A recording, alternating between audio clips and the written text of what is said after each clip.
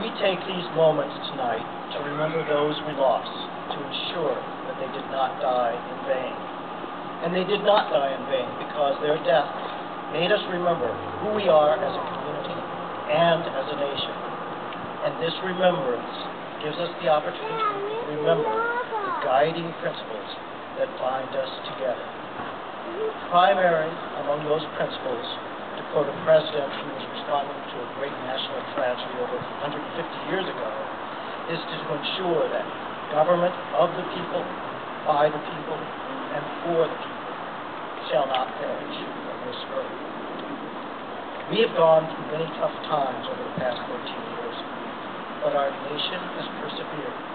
And I believe that we have persevered because there are enough of us who demonstrate their commitment to that principle by getting involved in and contributing to the community. By coming here tonight, you have demonstrated that commitment. So perhaps we can make this night a night where we recommit ourselves to our community and our nation.